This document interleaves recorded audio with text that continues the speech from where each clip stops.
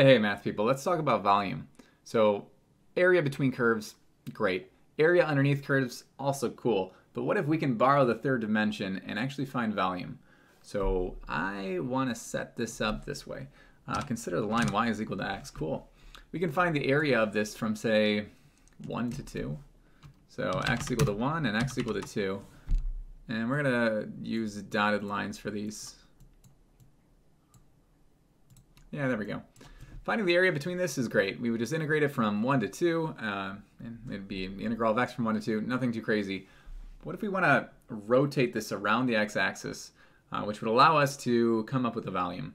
So for example, if I take this point right here, which is 1.687, and I spin it around the axis, I revolve it, what I'm going to get is a cylinder, and that 1.687 actually ends up being my radius. Problem is, though, is that this radius is ever changing. So over here, this cylinder would have a radius of 1.912. And over here, well, it's 1.16. So how do we represent that ever-changing radius? We represent it as a function. So let's start talking formulas here. So I'm going to pull out my brush. There it is. So these are a lot of cylinders. When you spin it around the axis, you get a cylinder. So we need that formula. Volume of a cylinder, you end up getting pi r squared. Cool.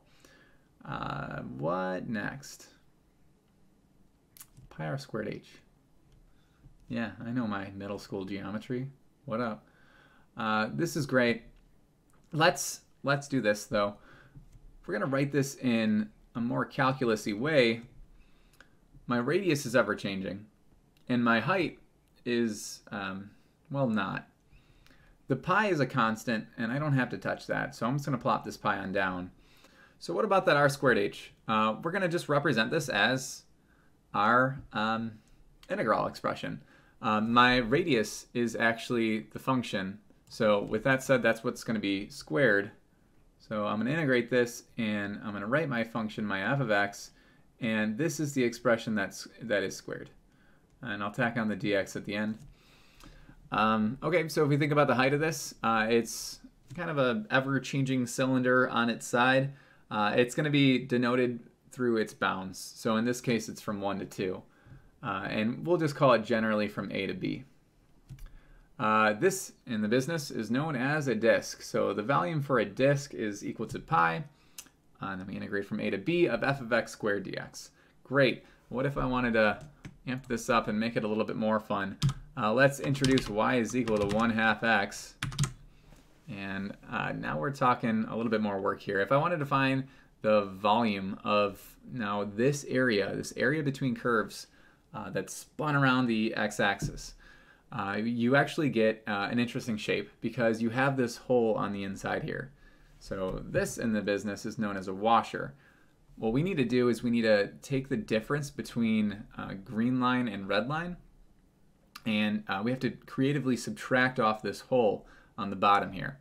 The way we do this is through the following formula. We say, well, the volume of a washer is pi, but we want to take this larger radius, and we want it, so from green to the axis of revolution, and we want to subtract off this smaller radius from red to the axis of revolution. So in this case, we're going to say, well, pi multiplied by the integral from A to B. That doesn't change. That kind of serves as your height. We just want to do large radius, so from green to axis, minus small radius, which is from red to axis. And sometimes this is noted as like capital R squared minus little r squared, and then dx. But since we're using this function notation, I'm just going to write it, I guess, in that same notation I've borrowed. I'll say f of x all squared, and then minus, we'll call red line g of x here. And then don't forget your dx. All right, so that's the formula for a washer. Great, that's the rundown. I'm going to be using these two formulas, so let's start our first one. Okay, looking at the first one here, we have negative x squared plus 1, and y is equal to 0. We're revolving around the x-axis. So the axis of revolution, really important for problems like this. Let's graph them. Y is equal to negative x squared plus 1. All right, so I got to fix my window a bit. Cool, there we are. Y is equal to 0. Well, all right. And we're revolving around that axis too. So let's consider this shape. We got this kind of mountain peak looking thing, and we're revolving around the x-axis, which is y is equal to 0. So you're going to get this. It's not quite a ball. It's this. Here, I'll do this. I'll do y is equal to x squared minus 1. It's this shape, but in the third dimension. So I'm going to erase this now, though. I don't need it anymore. Okay, so how are we going to do this? So first off, we identify if it's a washer or if it's a disk. And we also identify if it's best to integrate this with respect to y or with respect to x. Given that these are solved for y and the bounds are quite easy to find, this isn't too crazy of a problem. I'm absolutely integrating with respect to x, with dx. And what next? We have to figure out if it's a washer or disk. I don't notice any hole in between. I don't have like multiple curves at play where clearly there's some sort of gap in between our values. So nothing too crazy here. It's just a disk, and we're integrating with respect to x here. So let's set this up. Is the integral from, well, it's pi times the integral from a to b of f of x all squared dx. So pi still chilling up front. I have to figure out my bounds, so a little bit of work is required there. We would just set these equal to each other, and hopefully you can see that that's a pretty simple setup. We move the 1 on over, divide by the -1, and we take the square root. You get -1 and 1. So those are going to be our bounds of integration, -1 to 1. The function here at play is that -x squared plus 1. Square that whole thing, tack on a dx at the end, and there's your setup. What do we end up getting from this, though? So if done correctly, you should get 16 over 15 pi. All right, looking at the next one, we have x equal to -y squared plus 8. X is equal to y squared, y is equal to -2, and y is equal to 1. We're revolving around the y-axis, so we're integrating with respect to y.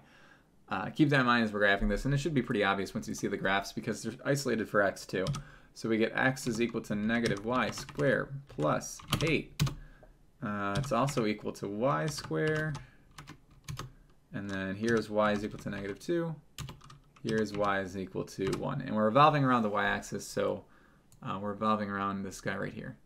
So it's going to be this area.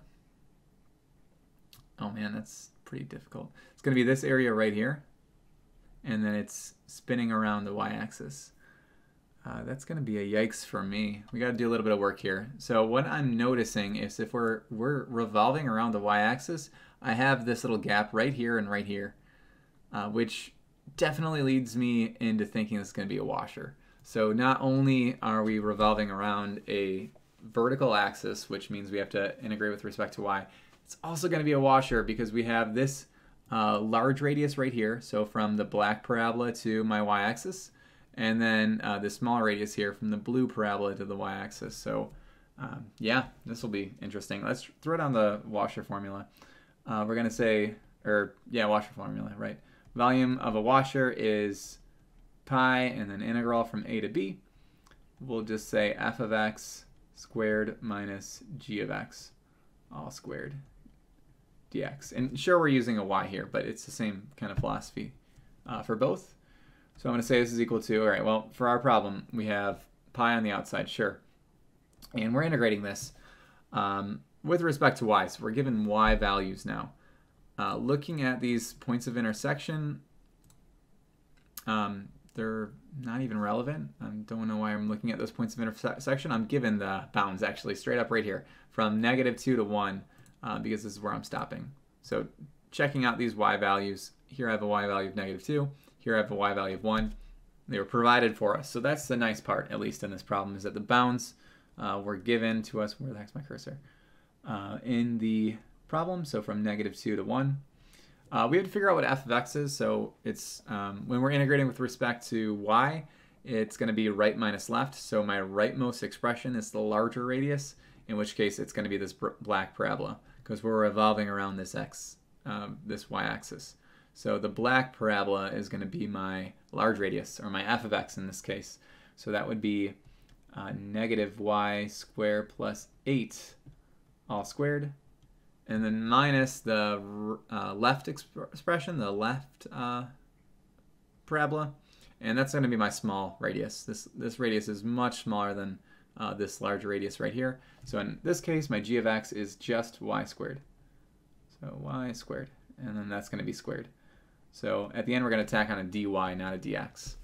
So if integrating this properly, you should end up getting 144 pi. Kind of makes sense. It's a volume first off, so keep that in mind when we're looking at the smaller area.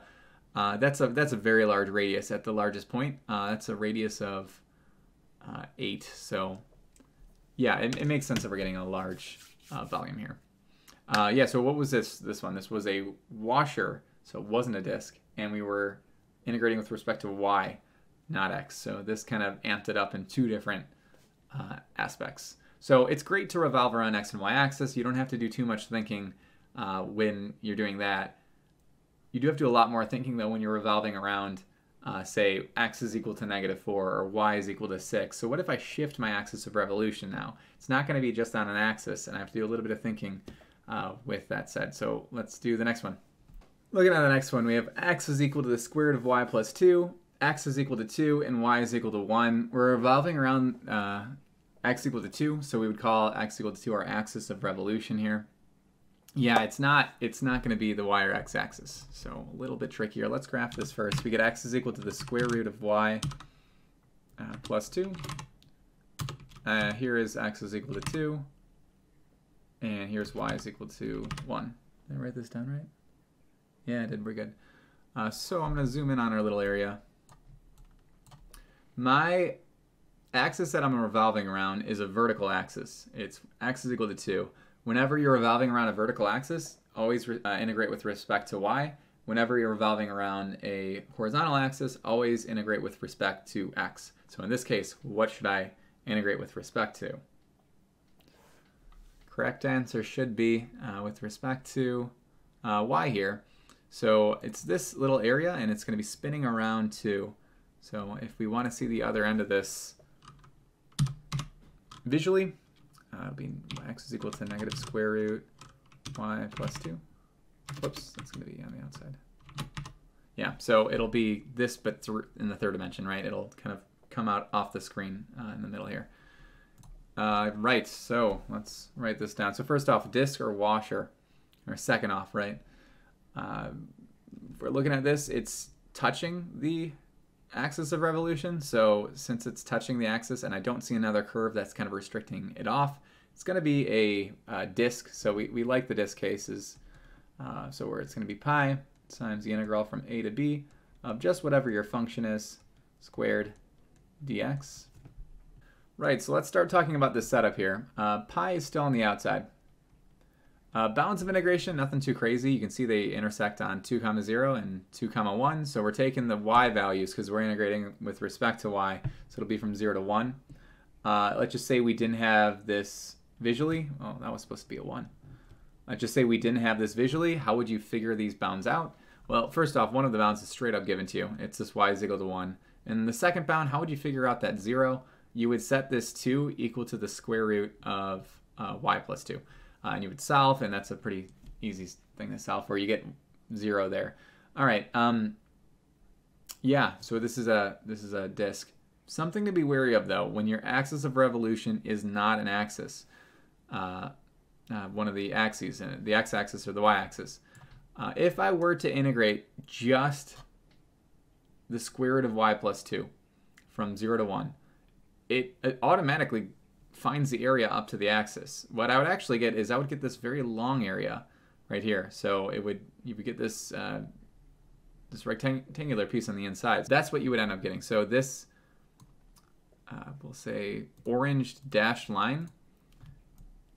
This would actually end up being your one of your slices of your cylinders.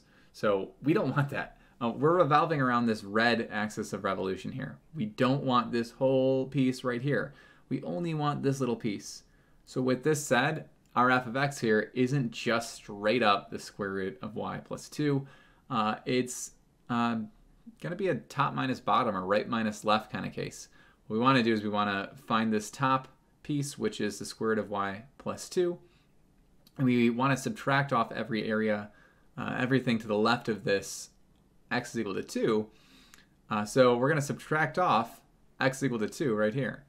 And in that process, I'm cutting off this entire portion. This entire cylinder is removed from the problem, and I'm just revolving this little slice. So when I write this out, I'll show you what I mean. It's going to be treated as a right minus left to get the square root of y plus 2. That's going to be my right minus left, which is just this x value of 2. And that serves as your f of x. That is what's going to be all squared dx. And what's nice is that, or dy, and yeah, so dy, integrating with respect to y. What's nice about this problem in particular is that these 2's actually end up canceling. So I'll just do one step of simplification here. We get pi from 0, and then integrate from 0 to 1 of the square root of y all squared dy. You end up getting from this a number, getting pi over 2, which is pretty nice of a solution for something like this. Be careful. When your axis of revolution is not the x or y axis, you need to consider the fact that, well, there might be some area you don't want, so you want to remove it. And this is how you do that. Let's do another one. It'll be easier when we see it with respect to x, which is the last case. Before we go to the last one, though, just to clarify, this was a disk, and we integrated with respect to y. For our last one, we have y is equal to negative x squared plus 6, the line x plus 4, and then it gives us our bounds of integration. Presumably, we'll look at the graph, x value of negative 2 to negative 1, and we're revolving around y is equal to 1. That's a horizontal line, which means we are integrating with respect to x. So let's start by graphing these things. We get y is equal to negative x squared plus 6. So it's a parabola. I'll zoom out, though. Here's my line. And then here are going to be my bounds of integration. So x is equal to negative 2 and x is equal to negative 1. We're revolving around y is equal to 1, too. So for that, we'll do a dashed line. Because there's going to be a lot going on in this graph, as you can see. So wow, this is kind of crazy. What is the area we're looking at? Probably this weird shape right here. So this red curve is going to be the top. This blue line is going to be bottom. And then we have our two bounds of integration here, which is very, very clearly going to be from negative 2 to negative 1. So this problem was written such that they didn't want you to struggle with the bounds all too much. Low key, they shouldn't have given you this negative 2. You should have had to solve for that on your own, but whatever. So we're revolving this guy around the line y is equal to 1. So is it going to be, we know we're integrating with respect to x. It's going to be a disk or washer is the next question I'm asking. Well, we want just this area. And I got this whole gap in between. So if I got a gap, it's going to be a washer. So volume of a washer, we'll write this down one last time.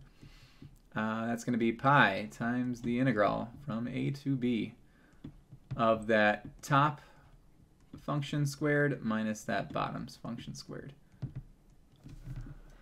dx. And this time around we are integrating with respect to x, so that'll make the problem a little bit easier. But the hard part of the problem is that, man, it's a washer and our axis of revolution is not an axis. So I got to be like really careful with this. Yeah.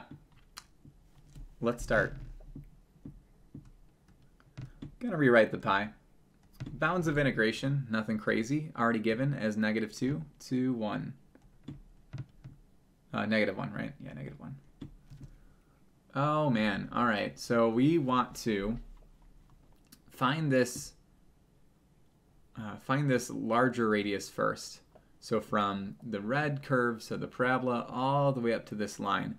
I want this full radius. I don't want to include this part right here. So if I did just negative x squared plus 6, I would get this whole length right here. And I don't want that. I want it to stop on 1. So it's kind of like a top minus bottom kind of case.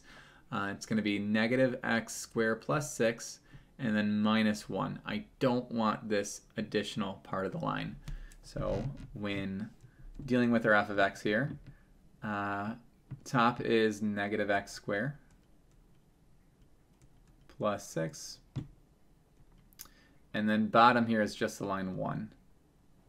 And this is going to be all squared. And then we're going to subtract off. Pretty much the same idea, but with the blue line. So top in this case will be the blue line, and then bottom again will be that horizontal line, axis of evolution, which is just 1. So I'm going to run out of space here. I can fit it. I'm ambitious. We're going to have x plus 4. That's the top, and then minus 1. That will be the bottom, and then it's squared dx. So that is your setup. A little bit trickier now that pretty much everything's being thrown at you at the same time. It's the washer and it's not everything at once. I think the most difficult case is if you have a washer, you're revolving around a vertical axis that isn't the y-axis. Those together, I think, make up the hardest possible case. So what are we looking for when we're playing around with volume problems? Disk or washer with respect to x or with respect to y, and be very careful of your axis of revolution because there's some tricks there with that as well. Anyway, once you throw this into a calculator, we get a final answer of 83 over 15 pi.